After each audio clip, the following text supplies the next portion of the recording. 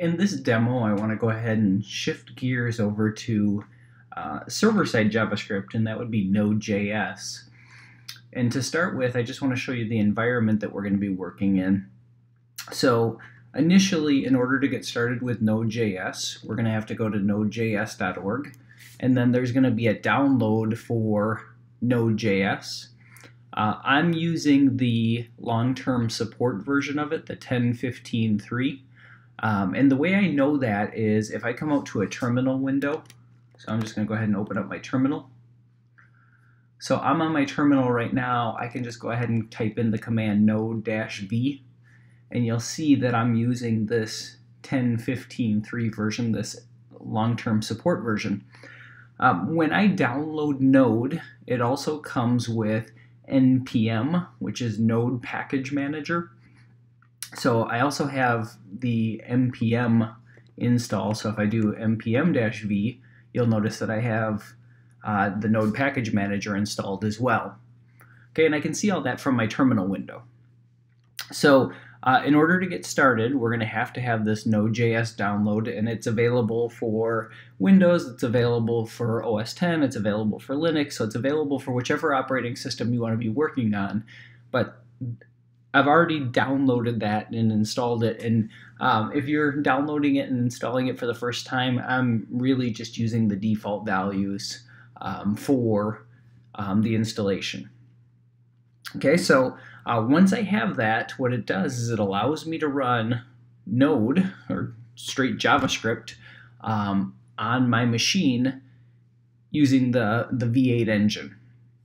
Okay, and I'll show you what I mean by that. So I'm going to go ahead and get started, and the way I'm going to get started is I'm just going to deal with some JavaScript. So I want to call this file app.js, and I'm going to save it on my desktop in a new folder called node-js. So I'm creating the new folder, and then my file name is going to be app.js, and this is an arbitrary file name, but it usually index.js or app.js would indicate the starting point of your application. So node.js is not, or Node.js is not like Java, where you would have your public static void main that takes a string array of arguments as your starting point. Anywhere can be a starting point for your JavaScript. So by convention, we're going to call this app.js. And what you'll see is I can use my JavaScript conventions. So I can say, you know, here's my name, and then I can log that information. Okay, so I have this JavaScript application where I declare a variable and I log that variable, and then ideally I want to be able to run this. So you can see it's on my desktop in a folder called Node.js and then this file app.js. So I'm going to switch over to my terminal window. I'm going to change my working directory into that desktop Node.js directory. So my working directory is there. And what I want to do in order to run this application is I'm going to use the command node to indicate that I want to run a Node application, and then app.js. And you'll notice that it prints out Brian. If we change the name to Cubs Stink and run it again, you'll see that I now get the Cubs Stink output. So that's kind of the mechanism that we'll use to run our application. Okay, so with Node.js, if you've investigated it at all, what ends up happening a lot of times is you'll see syntax that doesn't necessarily make sense. And by that, what I mean is a lot of times you'll see an application that looks like the following. So I'll have this HTTP where I require HTTP, and then I'll take that HTTP and create a server. It takes a function definition that's going to take a request and a response. And then we might send a response. So we might write hello world from Node.js, response.end, and then .listen on port 3000, and then we might do a console.log listening on port 3000. Okay, and then if we head back over to our terminal and we run that application, okay, so it says we're listening on port 3000, and if we go over to our browser and go to localhost :3000, okay, so you'll notice that we get this hello world from Node.js. That's our application, so we're listening on port 3000. What we really did here is we created a web server, and we can serve up web pages on port 3000. And this is usually kind of the first introduction people see into Node.js. And if you're like me, when I first saw this, it didn't make a ton of sense. It's like, I don't understand what's going on. I don't understand where this require comes from. Like, how is that factoring in? Where do I get information about this? Like, how can I go further with Node.js? So what I want to do today is I want to back up a step, and I want to take you back to the beginning about where does this require actually come from in terms of our application. So this is great. It's kind of a cool demo that we can create a web server and serve up, this hello world application. And it's, if you look on the internet for Node.js, this is probably the most common example, right? Because everyone wants to see hello world, but it doesn't give me the background that I need to actually build Node.js applications. So that's what we want to do today, is like, where does this require come from? How does it fit into the whole Node framework? Okay, so in order to do that, what I want to do is I want to create another file. So I'm going to create a new file called logger.js. And as you can guess by the name, what I'm going to do is I want to create like a logging mechanism. Okay, so in order to create that logging mechanism, what I'm going to do is I'm going to have a function definition to log a message. So I'll have a function called log. It's going to be equal to some function definition that takes a message as a parameter and then logs it. So super simple. Okay, so here's our function definition. We take a message and then we log it. And I think we all know what this function does. It's using modern JavaScript syntax.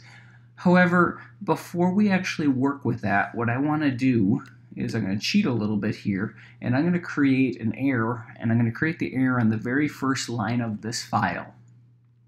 Okay? And the way I'm going to do that is I'm just going to have a constant called dummy equal to semicolon. Okay, and that'll generate a JavaScript error. So if I come back over to my terminal window, this logger file is still in the same directory. So what I'm going to do is I'm going to do node logger.js. And we get the error that we expected, the syntax error, unexpected token, semicolon. So our semicolon's out of place. But if we look a little bit further up, you can see that we have a message about a function that takes this exports and require and module and underscore underscore file name and underscore underscore dir name. And if you deal with JavaScript enough, what you'll realize is that this is a self-executing function, and it's going to wrap every one of our JavaScript files inside of that Node framework. It's called the Node module function, and what it is that every module that I have is essentially wrapped with this function definition. And it's a self-executing function so that it can all be brought into this Node ecosystem. Okay, so within this file, it's going to be a Node module, and every Node module has access to these variables that are getting passed in. Okay, and the way we know that, so if we get rid of this, because it doesn't need to be there, it's implicitly put in by Node, we can do stuff like console.log underscore underscore file name. Okay, so we want to output the file name. If we come back over, now we don't have a syntax error, and you can notice that it gives me the file name. We could also use it for the directory name. Okay, so same exact concept, except now it's just going to take me to the directory. Okay, so every node file has that information. And the reason that's important is because I have this function definition that I want to expose to the world, right? I wrote this reusable function. I want it to be my logger for my entire application. So what I can do is I can then use that module object and say that I want to export the log function. So I actually want to export this log function. Okay, so that's what's going to come out of this file, is this log function. And that's what this exports is really saying. So when someone else uses this file, this logger.js file, what they're really going to get is this log function. Okay, so that's how this file is recognized. Now if I come back over to my application, I'm going to get rid of this stuff that we had, this kind of dummy stuff that we had to create a web server. And instead, what I want to do is I'm going to create a variable, or a constant, log, that's going to be equal to the require logger.js. And usually, just by convention, the syntax will be // if it's in the same directory. Okay? And if we really think about what's happening here, this log is pointing at this function definition, so that we can then use the log function to pass in a message, hello world. So we're basically importing this file, and when we import the file, we import the stuff that that file indicated should be exported. Okay, so it's kind of a matching pair. So we're using that function now to output the word hello world. So if we clear this and we just use node app.js, I have an error. Oh, the way I exported it is wrong. So I'm exporting the log function. Okay, so just change the export a little bit. And then you'll notice that I'm getting my hello world message. Now it's running that function. Okay, and to really prove to you that it's running that function, we might use something like, here is your message.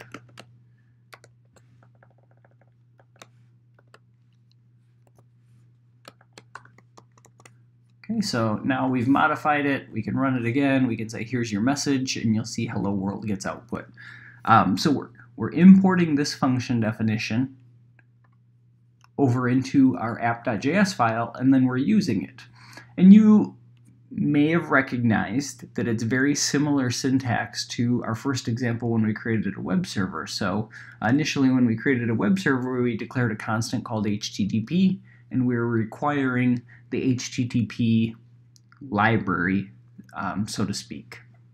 Now we're requiring our logger library so that we can use it, and our library for our logger is just one function definition, which allows us to log things. Okay. So I messed up the syntax when I initially exported this, and the reason why is because exporting just a single function is kind of a unique thing. Usually what will end up happening is this logger might end up being a whole class. So what I want to do is I want to expand on this, and I want to use modern ES6 syntax to do that. So what I'm going to do is I'm going to create a class definition called logger, and my logger is going to have a function called log that takes a message,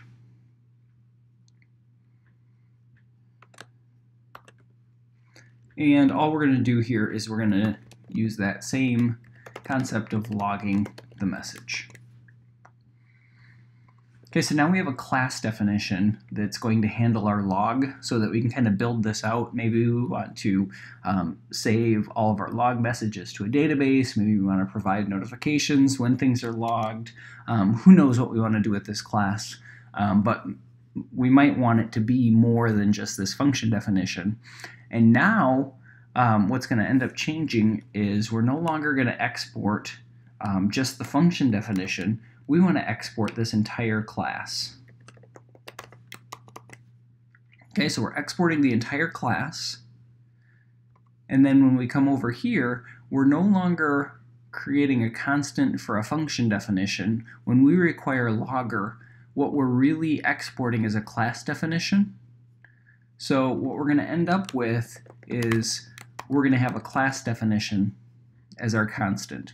And you'll notice that I changed the case. And the reason for that is by convention, my naming convention is if I'm going to be bringing in a class definition, the class definition should be uppercase, and that's exactly what we're doing. So now I have this class called logger. I want to create an instance of a logger. So I'm going to have a variable called logger. It's equal to a new instance of that class definition. And then using the same concept, we can use our class definition to log our message. Okay. One other change that I want to make is in Node.js, the default file extension is going to be this .js file extension. So I can omit the file extension there, and it's automatically going to pick up on that file. Okay, so now I have my app.js all set. I'm going to run it again, and you'll notice that I'm still getting hello world. And we're using our class definition. We're calling this instance method on our class definition because that's what got exported. Okay, so when you see this require, the require is really just bringing in code from another file. And I really need to look into that other file to see, am I bringing in a class definition? Am I bringing in a function? Like, what am I actually bringing in that other file? And that's really going to be defined by what that file exports to the outside world. Like, what am I making visible for when someone else requires that file? Okay, so, and you'd have no idea other than to either look at the file or look at documentation to figure that out. Okay. Okay, so the next thing I want to do is kind of show you how powerful this can be. And the way I want to do that is this logger class right now. Right now, all it does is it logs messages. What I want to do is I want to provide notification anytime this logger logs a message. And the way I'm going to do that is I'm going to use a built-in class called event emitter. Okay, and the event emitter, it's kind of a complicated example, but essentially what I want to do is I want to log a message, and then anyone that's subscribed to that, I'm going to trigger an event here. I'm going to emit an event so that anyone that's listening for those events could then respond to it. I say it's kind of a complicated example, but I also think it's worthwhile here because there's so many things in Node.js that are built off of this event emitter.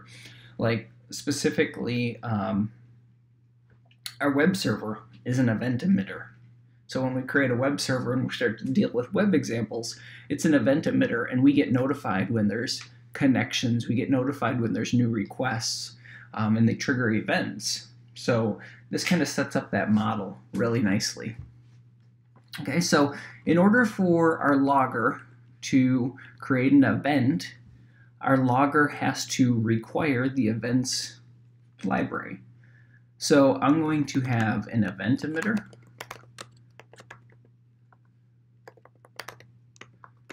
And it's going to be equal to this events library.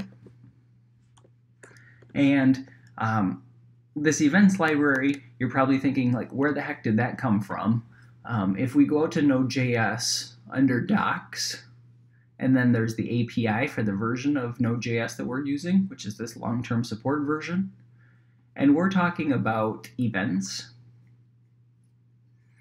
and we're talking about an event emitter, this class. So if I scroll down, there's on events, so I can specify an event name. There's this emit, which is an event name, and some arguments. But then also, like, you'll see this example where it shows how to actually bring in this library so that you can actually use it. Okay, so we have declared our event emitter, not eventer emitter. We've declared our event emitter, which is really a class definition. And then what we want to do is we want to say that our logger class is an instance of an event emitter. So we're using inheritance here. So the way we're going to use inheritance is we're going to say that it extends this event emitter. So we're extending that class. So now our logger class is an event emitter. And because we've done that, now every time a message is created, we can now emit an event. And we can, if we look at the emit method, so here's the emit method, you'll notice it takes an event name. We can name it whatever we want because we're generating an event essentially. And then it'll also take arguments, and you'll notice it's in square brackets indicating that that's an optional argument. So we could just say, you know, hey, we're triggering this message logged event. But it might be nice to actually have some arguments to this event, and the way the arguments work is I'm going to pass an object with some data. So I'm going to emit an event saying, hey, a message was logged, and then I want to give information to my end users about what that message was. So I'm going to send the message as an event argument. Okay, so that's what this class definition is doing. And we're still exporting the class just like we were. So now logger is an event emitter. We're exporting it. Over in here in the app.js file, we've included the logger. And we are logging a message. So that message is going to get logged to the console. That's what the logger does on the log message. But then when we do call that event, when we do call that method, what that method's going to do is it's going to trigger an event. An event is going to occur, this message logged event. So what we can do is we can then take this logger and we can say on. We can set up an event handler because the logger is an event emitter and it can handle events. So we can say on message logged. We should have a function definition here ready to capture that event. Okay, so when this event occurs, what ends up happening, and this goes back to when we emitted the event, we passed data. So we said, you know, here's the arguments for this event.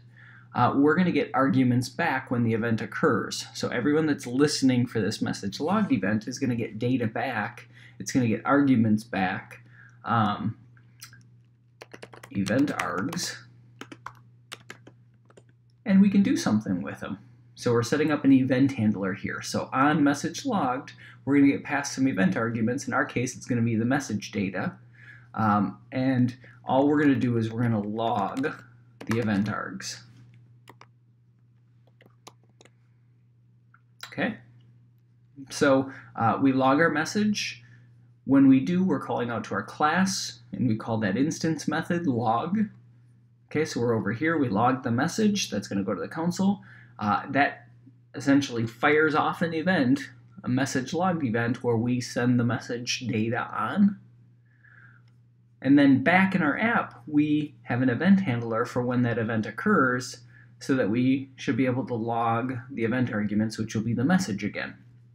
And if we want, we can do something like, you know, here's, and we can put this all into one method, but I'm just going to say, you know, message logged event triggered. And then I'll put some spacing there.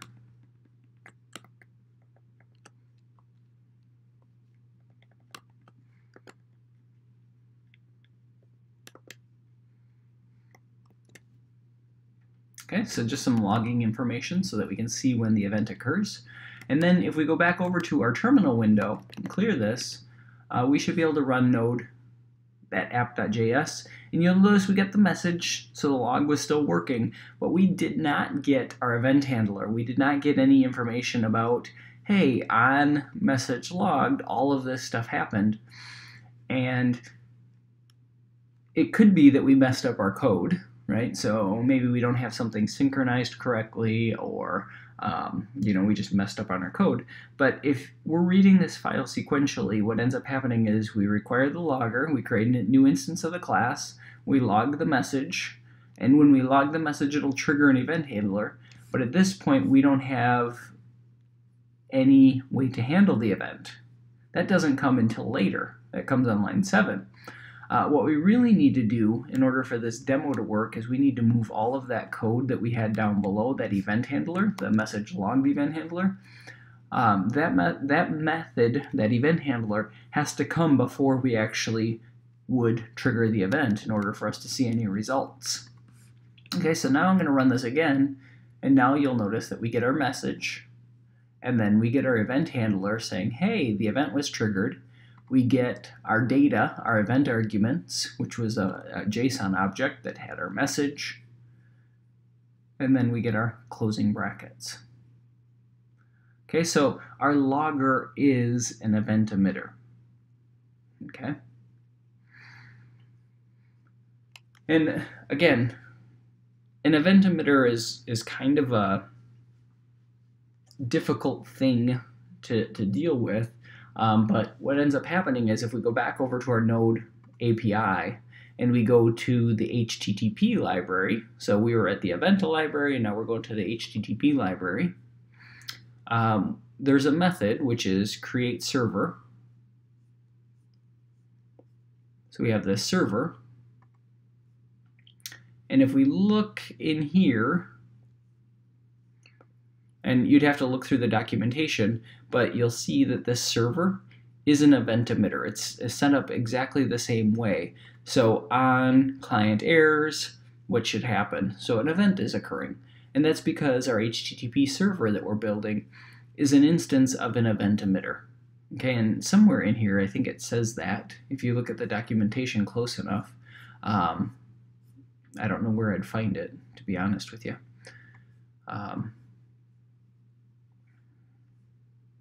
But you can see the different events that we'd deal with. And that's why it's important that we deal with this event emitter. So really, all of this stuff that we went through in this demo is not necessarily important, but it's more an introduction into how does the Node.js architecture work. Like, so if I'm going to build a class definition, like how do I bring it over? What does this require all about? How do I bring in libraries? So right now we're building our own library for the logger, and then our logger is bringing in an existing library from the Node.js API.